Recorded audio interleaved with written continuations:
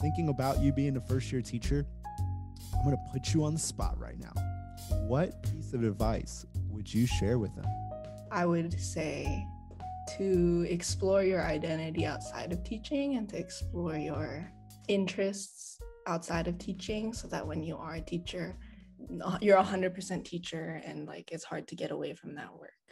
Because for me, it's been like helpful to constantly remind myself that I'm not just a teacher. That's not my only value. I'm not just a servant to the community, but I'm also like a human who has so many interests, and those interests are assets, so I can bring something fresh into the spaces that I'm in. So that's what I would say. Just explore, know that you're more than your job.